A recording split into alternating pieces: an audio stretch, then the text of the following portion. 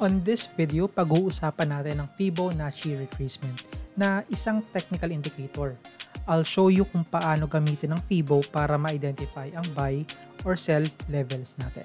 But for that, quick intro muna tayo.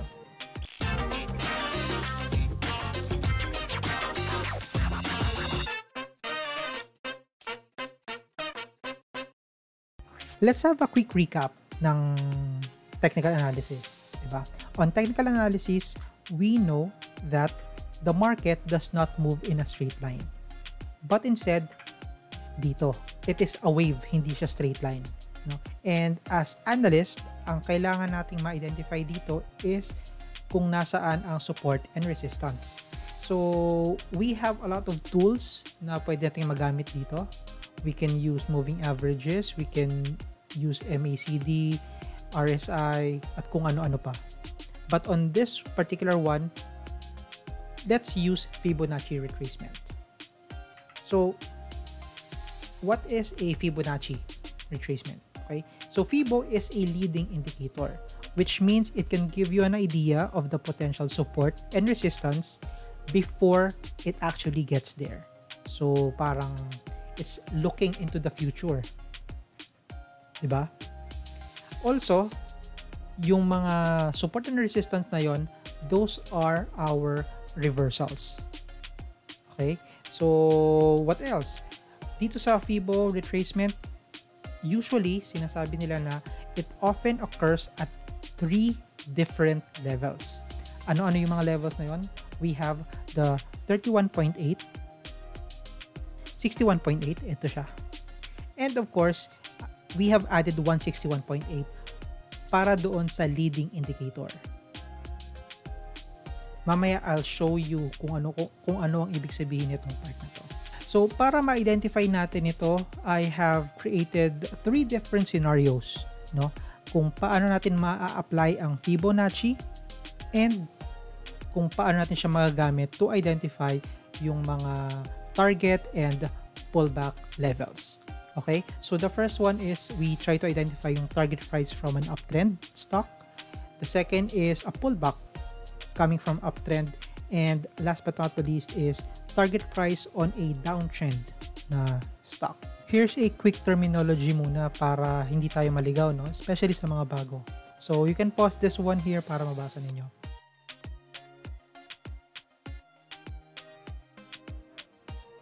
We'll try to identify yung target price from a uptrend na stock, no? Specifically from a breakout na stock. As we have recalled kanina, no, na-mention natin na Fibo is a leading indicator, which means it can give us a good assumption of a potential target price in the future kahit hindi pa siya nangyayari. Right? And that's what we are going to prove, at least, no, today on this particular segment. So let me try and look up once again my Fibo tool. Ayan. And for this to actually work, lagay ko muna siya, ha. Ayan. This is the settings of my Fibo. Okay? So we have the 0, the start, yung dalawang key retracement levels natin, 38.2 at saka 61.8, yung 1 which is the end of the Fibo, and ito rin yung in-add natin kanina na 1.618. Siya yung magiging guide natin to identify kung ano ang potential resistance nung isang stock. Okay, so let me hit OK there. Ulitin ko yung Fibo natin. So I will be starting from the resistance level, no, going down to the support. So from the breakout point, hahatakin ko siya pababa, and as you can see, no, the moment na hinata ko siya pababa, merong area dito sa taas na nag-extend din pataas, no? So habang hinihila ko siya pababa, tumataas din yung 61.8 natin. And that is what we are trying to identify. Okay? So, hatakin ko siya hanggang dito sa part na to, which is our support level. Okay? And if we try to see here, ayun. Sabi ng Fibo, ang resistance level ng PHA ay nasa 1.21. So let me try and secure that line here. This is my new resistance line. Okay. Now, let's try to simulate na, no? But before we do that, syempre, we have to identify a buy level. Okay? On this particular one, since breakout siya, I will go with buy on breakout. So, I bought here. So, I'll buy. Yan. So, I bought at 0.84 cents. Okay? And at the same time, ilalagay ko na rin yung long position ko dito so we can identify our stop loss and target price ng mas maayos and mas visual. So from here, I'll move my stop loss doon mismo sa 0.82 which is the breakout point nung stock na yon. And then set my target doon naman sa taas which is nasa 1.21. Okay? So now, let's try to simulate pa and let's see kung saan to pwedeng pumunta. Go with the next day which is ang laki, almost 16% agad. And then nagkaroon ng isang long wick dito which gave us 25%. Pullback, okay. Ayun. At this level, no, nakita natin na yung candle is lumapit na, especially yung wick niya doon sa 121. Pero umurong lang siya. Ito yung tinatawag ko na nauntog na siya doon sa resistance line. And this actually is my sell signal. Okay? So, at 39.29, I think I'm good with that. So, I'll sell. Pero what will happen kaya kung hindi ako nag-sell, no? Sige, let's try to continue the simulation para lang ma-appreciate natin siya. Ayun. Kita na natin, no? Umurong na siya.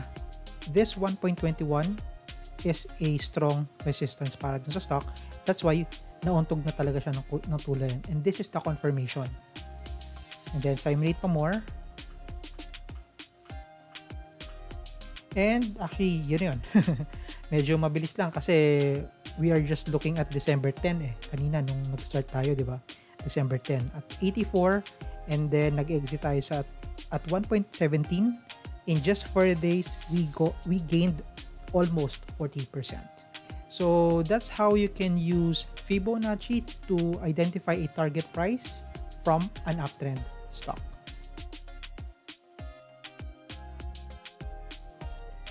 In this scenario naman, pag-uusapan natin kung paano ma-identify yung pullback from an uptrend stock. Just like here kay MPI. Okay, so again using MPI noong July 23, we'll try to identify that. Okay, so with this one, let's go ahead and select once again our Fibonacci tool and we will be starting our markings doon sa baba. Ayan, and then hihilayin lang natin siya paakyat. Ayan, so with this one, our starting is nasa 2.28 per share and then yung end natin is 3.88%. Or sorry, 3.88 per share. Okay. Once again, ang key resistance levels, ang key levels natin for Fibo are 38.2 and 61.8. Okay. With this particular chart, nakita natin na breach na yung 38.2. Okay. So that means our next target na makita is 61.8. Let me try and extend this one para at least makita natin siya ng buo. Ayan. And let's try to simulate.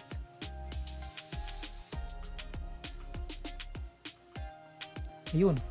Okay. So at this day, noong July 28, nakakita tayo ng green candle. No? Na merong long wicks both sa top and sa bottom.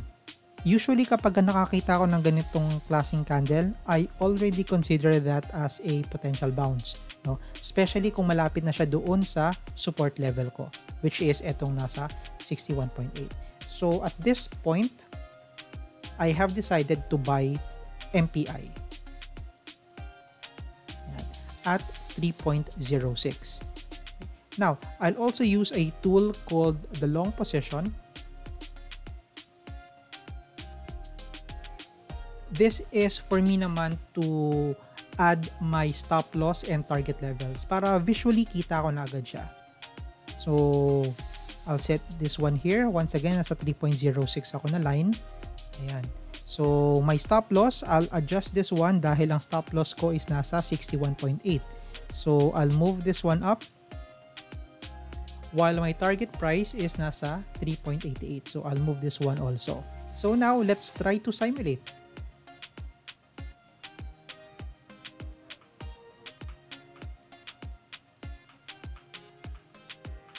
Ayun. So, umabot na siya dun sa 38.2 pero na-reject, no? So, let's try to see kung ano pa yung mangyayari sa kanya. Ayun. And then, a break. So, sige. Continue lang natin. Once again, ang ating target is nasa 3.88, diba? So, let's try to wait that out for MPI.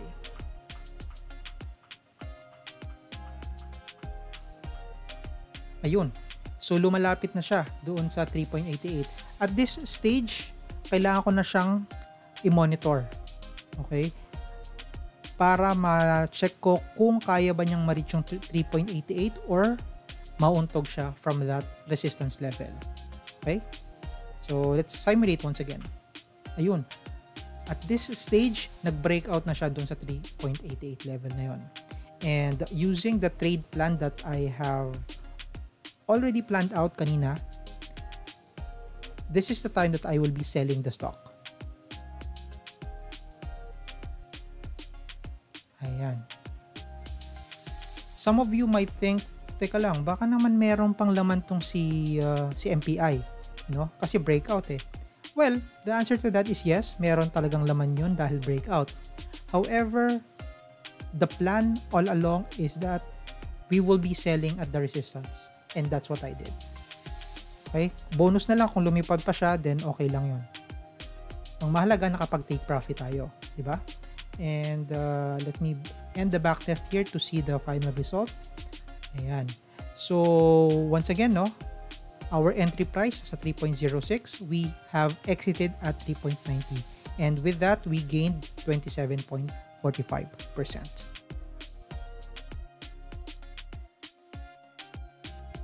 Kanina tinignan natin yung mga uptrend stocks, di ba? So, pullback from an uptrend at saka yung target price from an uptrend. But how about kung halimbawang stock is nasa downtrend? Yun titingnan natin ngayon. So, to start with, syempre, what we need to get is our handy-dandy Fibonacci Retracement tool. Okay? So, ang kailangan natin ma-identify dito is again our support and resistance levels, di ba? So, Fibonacci, ang gagawin ko this time is I'll go from the resistance sa top, hahatakin ko siya pababa.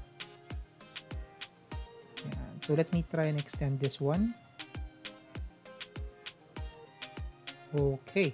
So, this one tells me na we will be starting at 3.95 while ang resistance natin sa taas is nasa 9.69. Okay? Once again, our key retracement levels 38.2 at saka 61.8. Okay? So, etong 31.2, this is now my resistance level para doon kay DNL, which will serve as my target level din. Okay? So, let's try to start our backtesting, no? Syempre, we'll try to buy the stock muna, no? So, since nakita natin na nag-bounce na siya from this level here, nakailang candles na rin siya, di ba? So, I'll try to buy the stock dito noong March 24. So, I'll hit on buy. Ayan. So, I bought at 4.42. Now, let's add in our long position para makita natin yung stop loss and yung target price natin ng mas malinaw. So, from here, and then I'll set this one up. Ayan. So, ang stop loss level ko, usually I can go doon sa pinaka-support na niya, no? Pero looking at the support, that means 11%. Masyado siyang malaki for me. Parang nakakatakot. So, let me adjust this one to the stop loss level na medyo mas komportable ako. And that is around 5%. So, adjusting this one. Ayan, siguro pwede na yan. 5.64% na potential stop loss level. And then, my target is, syempre, yung 38.2 na sinabi ko kanina. So, this level here, ayan. So, nasa 6.14. Let me move this one para hindi nakaharang. Ayan. And now, we will try and simulate. Okay, so I'll buy here. Okay. Ayan. So, every day, no, nakikita natin, no, umaangat na yung presyo, which is good. And, ayun, nakita natin itong candle na to. Just like dun sa dalawang previous chart na ginawa natin kanina, as I have mentioned, yung mga long wicks, I do consider that as mga bounce wicks na agad. Okay?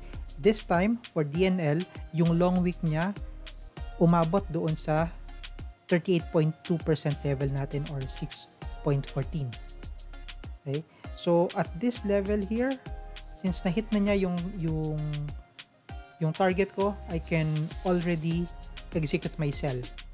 And I hit sell.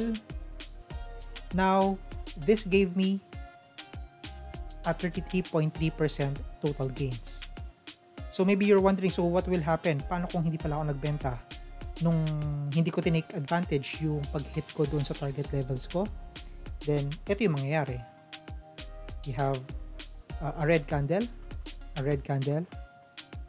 merong bounce ng konti, obvious bounce here from 6.14 level, and we saw na yung candles niya is bumaba na. Ayan. So, what this tells me is that etong 6.14 is nag-hold as a resistance level para kay DNL. Okay.